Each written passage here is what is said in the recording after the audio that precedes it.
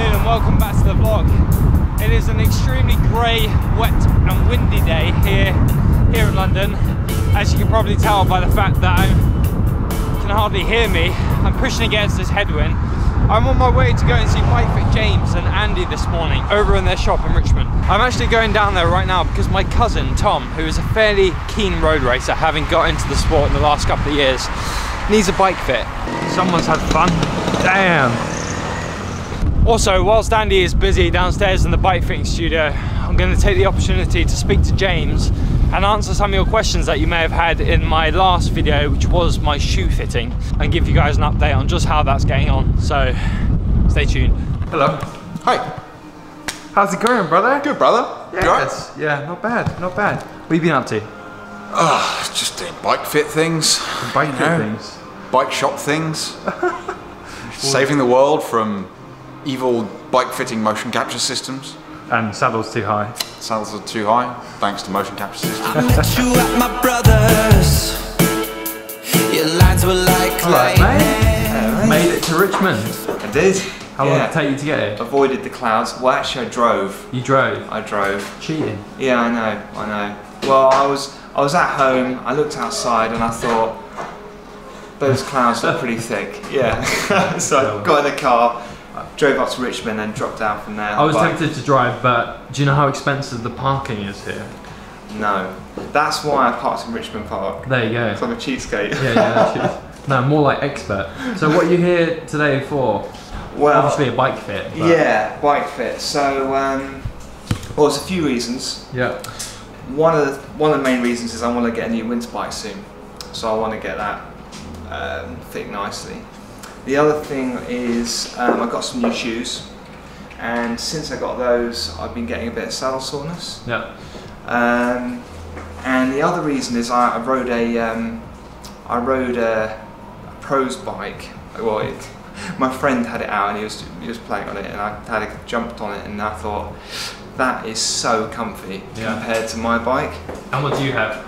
I've got a Chippy Bond over there, which is a nice bike. Yeah. It's fast, really good sort of instant power. Yeah. But compared to that other bike I rode, it's just it felt like I was putting the other bike on rather than getting on a bike. I felt like I was putting on like a tailored suit, you know. There you go.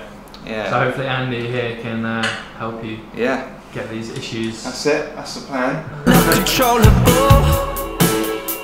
Yeah, I could hardly fight it. You took me to your parents. We were joking. Alright. So the last week, so since our shoe fitting about 10 days ago, I've been using these shoes pretty much every day, and I'm glad to report I've had no issues really whatsoever. The first couple of days there was a slight pain towards the front, but I think maybe just teething issues, and since then it's been absolutely fine. We lowered the arch support as well, didn't we? So I think we probably went a little bit too aggressive with the arch support. At first, yeah, and then we put little slightly less ones in. Yeah.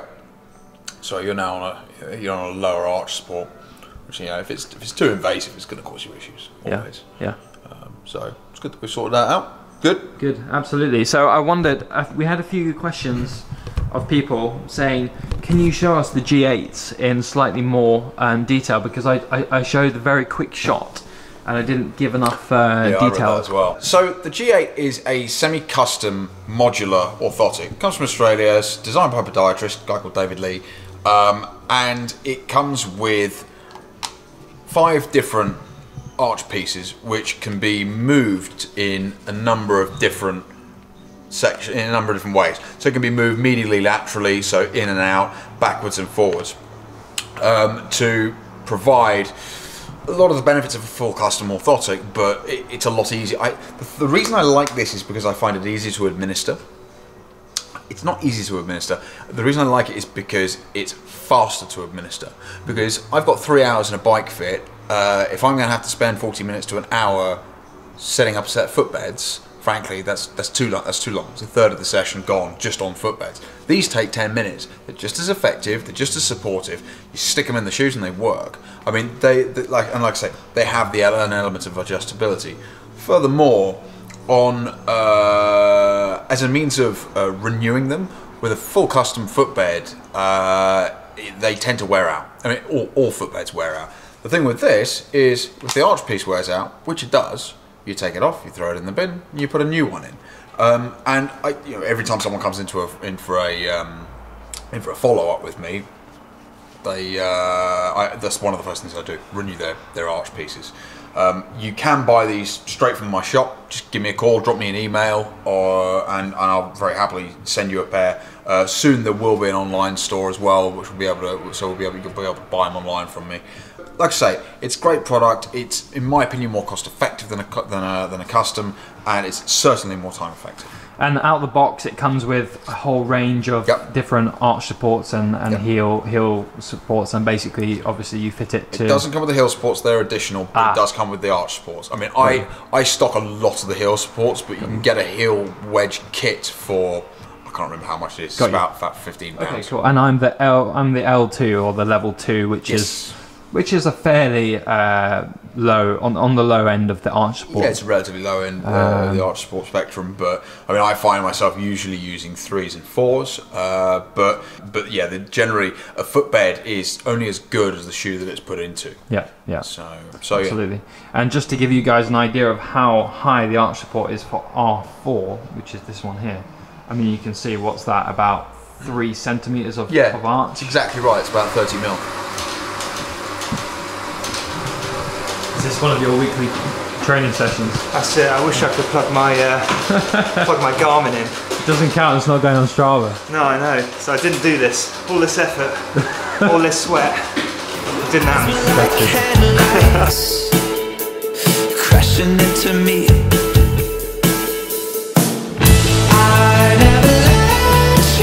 So then, from that video, we had loads of comments, and the general theme seemed to be, James, London's way too far away. Can you come to us? So I reckon we should announce our tour dates. What do you think?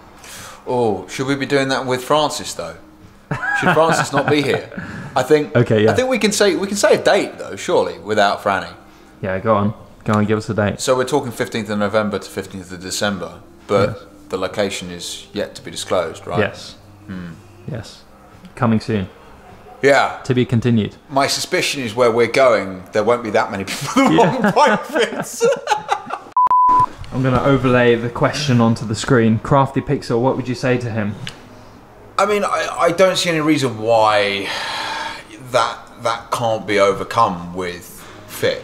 I mean, I've had guys who've come through to see me who have had really very serious mobility problems and range of motion problems, and okay, they don't look, they don't look pro on a bike, they don't look, what we would expect to look on a bike, but those individuals are riding without pain, and I don't think that you should ever really be in pain on a bicycle. I mean, when I say pain, I'm talking about joint pain and neural pain, any of these kind of actual pains. I can't do anything about the discomfort of exertion. I'm a bike fitter, I'm not a wizard. But I think if you're having knee pain, that's definitely something that can be overcome. If you've got a leg length discrepancy, I mean, 1.5 inches did you say 1.5 inches? It's quite a lot, and it's probably in the realms of it's almost definitely in the realms of what I would stack. So leg length stacking, interestingly, I've got a prop here. Leg length stacking is like this. So you'd stack to the shorter leg to try and level the pelvis. So you literally just put shims underneath? Yeah, absolutely. And actually, there's going to be a post coming on my Instagram about this soon. But there's a very serious issue with leg length stacking. This particular individual doesn't have a leg length discrepancy, but they've had a bike fit with using a motion capture system, which has meant that they sit off to the right hand side, and the mocap system has clocked the fact that the left leg extends more than the right, so they've stacked the shoe rather than actually lowering the saddle height. Got you. And unfortunately, this is really, really common in bike fitting, and I think you've got to be careful about how you choose your bike fitters. IBFI. Look for the IBFI certification. Anyway, that's a very long-winded answer, but go and get a good bike fit, and I'm sure, or come see me. I'm sure we can sort it out for you. Andy Corso asked about shoe volume. Andy Corso, he's been following us for ages. How's it going, Andy? Thanks for following and watching. Top fan badge. Yeah, totally. Gold star. So, funnily enough, I get conflicting results when putting a footbed into a shoe. There's two ways of looking at it. Now, I mean, a G8, for example, is quite a lot thicker. It's got a denser volume than the stock City footbed. So it can often eat into the volume inside of the shoe, but this does depend on how much arch collapse and how much foot splay occurs. So as you stand up, or as you load the foot, your longitudinal arch collapses and your foot essentially grows, gets longer. And this is the case with everyone. It's the natural suspension of the foot, if you will. So what an arch support does is it tends to help reduce that splay. So actually, in some cases, it can increase the amount of volume inside the shoe. So I think the moral of the story here really is to try a shoe. If you're buying new shoes, try a shoe with the footbed rather than buying a shoe and then going and buying a footbed, or the other way around. Yep. Because it can have conflicting results.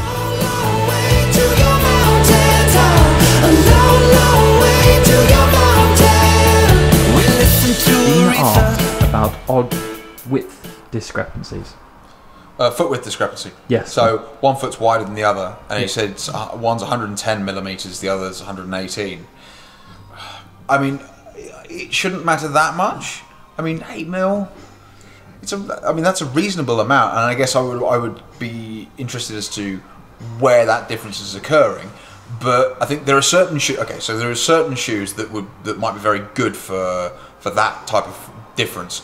Namely, I mean, Lake make a shoe called a CX241, which I don't stock, which has a type of, it's what they call new foam, which means that the whole thing can be closed down quite heavily over the foot, regardless of the volume of the foot.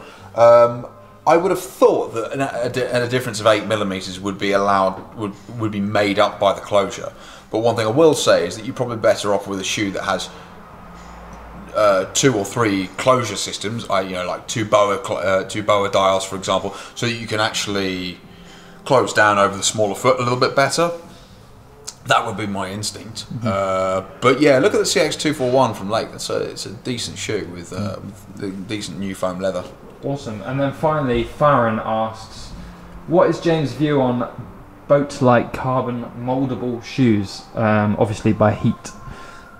How do they compare to your normal insole system? Look, I think a heat moldable shoe is great. I mean, I ride them myself. I would seldom go as far as to say that everyone needs them or anyone needs them. I think definitely, I mean, I've got a pair of Lake CX402s, which is a custom moldable cycling shoe, and by far they're the best shoes I've ever had and ridden by a long way. I've had shoes from a certain Australian brand, and I mean, I found them far less stable. I think shoes, generally speaking, are malleable enough that you can get a pretty good fit, but I think you have to be objective about how they fit in the first place. You've got to understand the foot and buy a shoe or sell a shoe to someone based on their feet, rather than just saying, oh, I like this Lake or I like this City, and then trying to make it fit you. Does that make sense? Absolutely, yeah. So you should go into a shop with an open mind, and realistically, if you're going to be buying shoes from a shop, they should be measuring your feet, in my opinion. You don't go into a ski shop and say, oh, I want to try a pair of these Solomon ski boots on. The shopkeeper's going to go, no, you're a moron. We're going to look at your feet. But that doesn't happen in cycling shops. So go into a cycling shop that perhaps specialises in bike fitting, or has a little bit of an understanding about shoes, and that will tend to put you in better stead for getting a shoe that actually fits you. There you go. Question time. Over and out. Thank you. Welcome. I always kept you like a dirty way out. I'll disappear slowly, so I won't hear you. So what have we done? Quite a few changes, really. Tom's position. Obviously change the saddle. Pedals are also wider axle version, so +4mm each side. You're looking at a sort of centimetre drop in saddle height. Reach the sort of brake levers being reduced by 4.5 centimetres. Okay. Oh, that's a lot. So that is a lot. That is a lot. And in terms of handlebar drop, you've come up just under 2 centimetres. That's a lot as well. So you've come considerably shorter and Yeah. a touch higher. Yeah. You were quite low. Quite aggressive before. Yeah. He's also had some new cleats, some new shoe inserts, has he? Yeah, new orthotics in there. Yeah, Cleat position moved as well. I think Tom noticed that was the biggest change. Yeah. Yeah, that was. so getting that sort of right. Yeah. Yeah. I feel like I'm putting pressure through the whole of my foot rather than just the balls of my feet, which is a lot better. And it's much flatter. My foot's a lot flatter through the movement rather than kind of me pointing my toes. And the overall fit on the bike, it feels more natural. Yeah, it feels good. Feels good. Much more upright than I thought I was going to be. I thought I'd end up actually going the other way, which is weird. Yeah, but I've come up and I feel, I do feel more comfortable now, which is good. Awesome. Yeah. Good result. So you're going to buy that saddle then? Maybe. Yeah, I think I could really.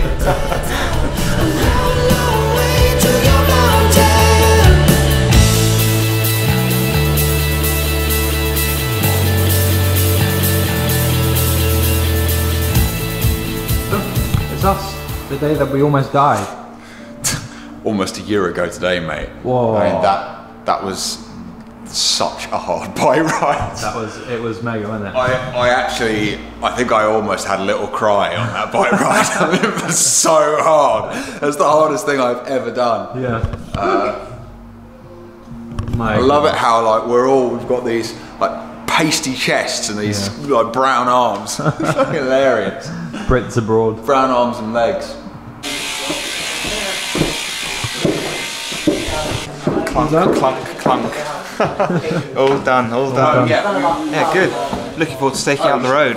Yeah. See how she feels. Absolutely. Go and get a fast lap of the park. Maybe. Are you going to come out? I'll stick some cleats on and come for a lap, maybe. No, you won't. You're lying. I can tell. You're family.